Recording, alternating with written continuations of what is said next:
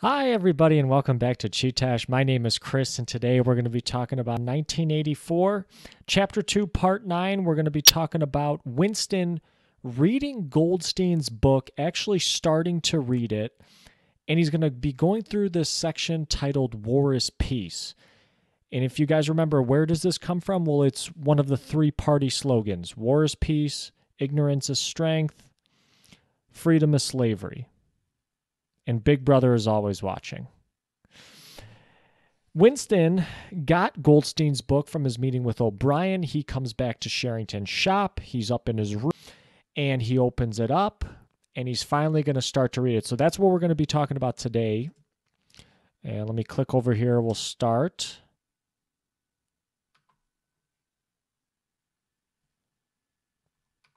There we go. Finally, we got it. So he skips ahead, actually. He starts at Chapter 1, Ignorance is Strength. And then he kind of takes a little bit of a break. He takes a little bit of a breather, takes it all in, and then he skips ahead to Chapter 3, which is War is Peace. So, remember, when you're reading this, and this is on page 189 for me, he's reading from Goldstein's book here. So it's kind of interesting. It's a book within the book 1984. And the chapter starts off with stating that there are these three superstates, right? There's Eurasia, there's East Asia, there's Oceania. And we've heard these names throughout the entire book so far. Obviously, Winston is in London, which is in Oceania, this superstate of Oceania. So a part of the British Isles, but the British Isles are a part of Oceania, which is also the Americas, the Atlantic Islands. You guys can see the slide there. And then there's also Eurasia, and there's also East Asia. And remember, these are the other countries that Oceania goes to war with. So let's continue on. Goldstein in his book talks about this sort of permanent war that is happening between the three superstates. And it's permanent because none of the three superstates are going to be able to destroy each other. They essentially have been at a constant stalemate, and then this is kind of due to the proliferation of nuclear weapons. And every one of them is so strong and can destroy each other that there's no use to actually directly attack anybody. Any attacks are surprise attacks, and they're only in certain areas. We're going to talk about that in a second. So they're unable to destroy each other. There's no material cause for fighting because from, I believe what Goldstein is saying here is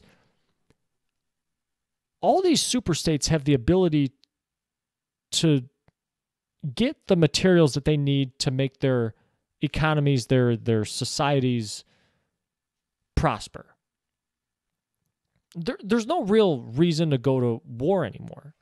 And there's no real ideological difference between these three superstates. Ingsoc is at the principal, founding level, the base level of, I don't want to say control, but it's like the base principle in Oceania. But Ingsoc is the same principles that are a part of Ingsoc, like doublethink, for example. They also persist in Eurasia and East Asia. They're just called different things. We're going to mention that in a few slides coming up. And the attitudes towards wars have not changed. None of the superstates, again, they can't be conquered. So the wars that are fighting and going on, they're not decisive. There's nothing to fight about. And like I said, all the states have everything they need as far as natural resources, but the fighting is for labor power, and the fighting only takes place in this rough quadrilateral, these four sections here of Tangier, Brazzaville, Darwin, and Hong Kong. And these are between the frontiers of the superstates, not permanently in possession of any of them. So they're constantly struggling for these areas, the disputed territories, and they're fighting over them because they contain cheap labor. And the ownership of these disputed territories passes from conqueror to conqueror. The wars never move beyond those territories, but they don't really need them. They don't really need them. That cheap labor and stuff in those disputed territories, they don't add anything to the economy of the superstates, but they only are used as a purpose towards more war. Another war. So that cheap labor is just used to fund more wars. And this is the aim of the modern warfare that is going on in the present time of 1984. The aim of modern warfare is to use up the products of the machine without raising the standard of living. Very interesting. Nobody's progressing in Oceania because all the results, all the fruits of the labor of war are just used to just... And Goldstein mentions how the world of today is primitive compared to what it used to be. So the machine, the war machine, the military-industrial complex, maybe you could call it, could be used for forces of good. You totally could, instead of putting all these resources, let me see if I get my page right. All these resources could totally be used to end hunger, illiteracy, overwork, but then this would end the hierarchical society. This would put everybody on an even playing field because all of these tangibles here, hunger, illiteracy, work, they're concentrated into this hierarchy. So some people are less hungry than others. Some people are more literate than others. Think about like the inner party and like comparing it to the proles. So if the machine is used to solve these issues, then there's not going to be this power structure. And Goldstein notes that wealth is evenly distributed, but the power is still in the few. I think we'll talk about this next time in the Ignorance is Strength chapter. But like the inner party makes up like, I think it was like 2%. Something like that. 2% of the entire population, yet they have like all the control, and the proles are like 80% of it. And this continuous warfare allows for goods to be produced, but not distributed. Again, they're produced to just fund more wars. They're never distributed to the masses. So think about like the chocolate ration. Where's that chocolate ration probably going? Well, to the people fighting the war. That's why there's not enough for the people. I mean, there definitely is, but most of that maybe is going to the people fighting the wars, just as like an example. So the essential act of war. What is the essential act of war? The purpose of war, I guess, is what Goldstein is going for here. This of war is the destruction of human labor. And don't make the masses too comfortable. Destruction of human labor, and don't make the masses too comfortable. So the destruction of human labor, in that the human labor is never used, the human labor that is used to produce the goods in Oceania is never used to distribute those goods to the people themselves. I believe it's used just to fund more wars, essentially, keep the machine going. And also, wars make people uncomfortable. And it's essentially used to drive fear in the people to then motivate them to back these wars even more. So it's like a unanimous thing. Why would we stop the wars? The people love the wars. Why do they love the wars? They don't love the wars, but they're fearful of the invasion of these other countries. But again, none of these superstates ever invade each other, and all the fighting takes place in these little territories. But the masses don't know that, right? The masses don't know that. And again, the war effort eats up any surplus that is produced from the labor that is going on in Oceania. War is meant to bring the population towards hardship. Again, scarcity and small privileges. Again, with the chocolate ration. not a lot of chocolate to go around, so there's scarcity. So, hey, we're going to just give you this little bit of chocolate, and you should be lucky that you're getting this little bit of chocolate. Right? That's what the party gets. That's what maybe even the proles get. But remember, the inner party has the access to like the good chocolate. Remember when Julia brings Winston like the inner party chocolate, and he says it tasted so much better than the regular chocolate. And again, this just magnifies the distinctions between the groups and keeps everybody in this hierarchical society and easier to control. Party members, Goldstein states, there's a purpose to them in that you can't just be a part of the party. And I think this is mentioned in Ignorance of Strength. You're not born into the party. You basically have to be interviewed and like chosen to be in it. And not everybody can be a party member. Now, party members still have to be competent and intelligent, but like Syme maybe, who was a little too smart for his own good, you can't ask too many questions. And Winston thinks that that's kind of why Syme was vaporized or disappeared, because he knows so much about Newspeak, about the party, etc., that, hey, if that information got into the wrong hands, it could be used as a negative. So party members, they got to be smart, they got to be competent, but they also need to be fearful, full of hate and adulation. They got to be super anxious and able to be persuaded, because the party members are being used to the state of war, to further the war between the superstates. And Goldstein mentions it's like a man in interstellar space. There's no way to know which way is up or down.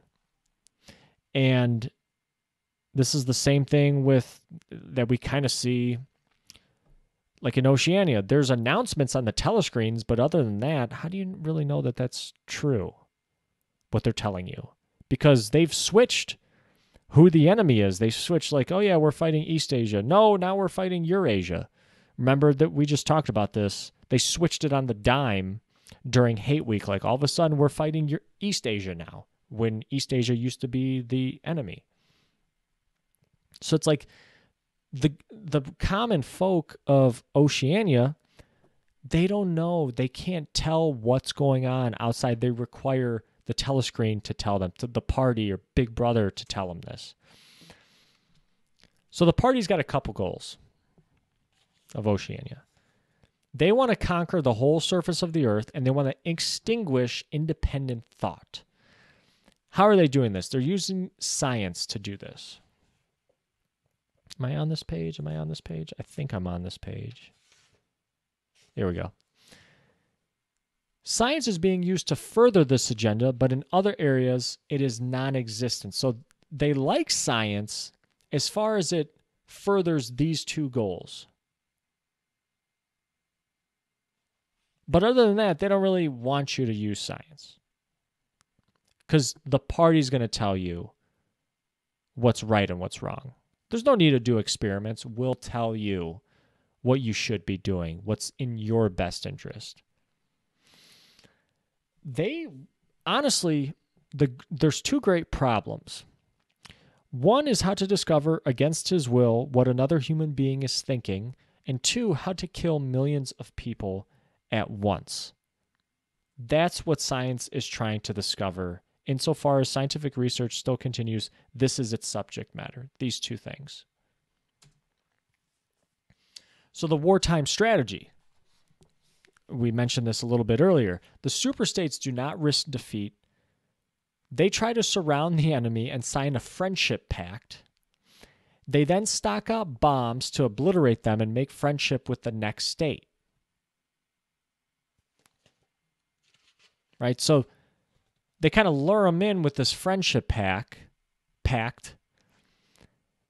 And then they try to make friends with the other state. But this is like damn near impossible, says Goldstein. This is damn near impossible. I'm trying to... The plan is, here we go. The plan is, by a combination of fighting, bargaining, and well-timed strokes of treachery, to acquire a ring of bases completely encircling one of the rival states. They then try to sign a pact of friendship with the rival, remain on peaceful terms for so many years as to lull suspicion to sleep. During this time, they're stocking up.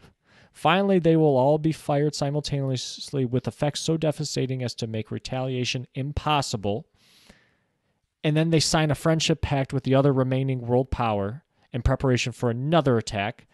Everybody's trying to do this, by the way, but this scheme is hardly necessary to say it's a mere daydream of impossible realization, says Goldstein.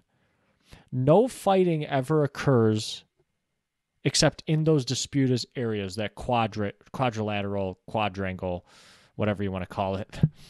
And no invasions of enemy territory are ever undertaken. Again, it's only in those disputed areas. So nobody in Oceania, besides like the prisoners, like those war prisoners, that remember there's like public hangings of East Asian spies and stuff that we've talked about. Winston and Julia actually meet in the town square, Victory Square, during like a public like humiliation of war prisoners. But other than that, they don't see the foreigners. They never see another citizen from another superstate, and there's a reason for this. Because this is Goldstein, if he were allowed contact with foreigners, he would discover that they are creatures similar to himself, and that most of what he has been told about them is lies. And then this would hurt the entire agenda of keeping this machine propagating and wars propagating, because they'll see that, hey, these guys are just like me. They're not the enemy. Think about that propaganda of that soldier on that poster. How menacing it was looking. The gun is pointed right at you when you're looking at the poster. But now you see the citizens of these other superstates for what they actually are. Might make you not want to go to war with them, right? So again, these are the three philosophies that exist in those superstates, Ingsoc and Oceania. Then what is it? Eurasia, Neo-Bolshevism, East Asia. It's a Chinese name translated to death worship, but perhaps better rendered as obliteration of the self. The citizen of Oceania is not allowed to know anything of the tenets of the other two philosophies, but he is taught to execrate them as barbarous outrages upon morality and common sense. But everywhere there is the same pyramidal structure, same worship of a semi-divine leader, the same economy existing by and for continuous warfare. So there's nothing different. These are all essentially the same. Principally, all these philosophies are the same. I'm just checking here. Was this my last slide? Yeah, okay, this is the last slide. Permanent peace would be the same as permanent war. Principally, all of these are the same. All of these are the same. And this is from towards the ending here. This is my last slide. A peace that was truly permanent would be the same as a permanent war. This, although the vast majority of party members understand it only in a shallower sense, is the inner meaning of the party slogan, "War is peace." Because the very word of war is misleading. It would be probably accurate to say that by becoming continuous, war has ceased to exist. And essentially, by ceasing to exist, it seems like peace. And this is what is meant by war is peace, that the war machine has propagated so much that it has entrenched itself in everybody's everyday lives that they've learned to live with it, and they're at peace with it. The effect would be the same if the three superstates, instead of fighting one another, should agree to live in perpetual peace. For in that case, each would still be a self-contained universe. And that's the thing. Continuous war, they're in a self-contained universe. They're not going out. They're protecting their own, seemingly protecting their own, and they're so afraid of the other superstates. But if they were peaceful, they'd still be self-contained. We don't have to worry about anything. Everything's here. So this is what is meant by that war is peace. And this is my last slide. Guys, wow, thank you very much for listening this far. Powerful stuff in this Goldstein's book. We're going to continue next time when Winston opens up to chapter 1 of Goldstein's book, where Goldstein is going to discuss ignorance is strength. This is going to be talking about the party politics specifically. So War is Peace, this talked about why Oceania is constantly at war.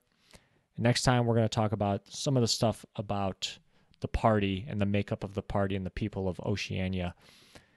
And notice that this is the second part. And next time we're going to have part 3. That's the last part. But he's not going to get to all 3 slogans of Goldstein's book. War is peace, ignorance is strength, freedom is slavery. We're not going to get to the freedom of slavery part, so think about that. If you guys have read ahead and already know what happens, think about that. And again, guys, thank you very much. Check out the blog. I think we'll do discussion questions next time. And that's going to do it for today. Thank you guys for listening this far. Let me know if you have any questions. My name is Chris. This has been Chee-Tash. Take care.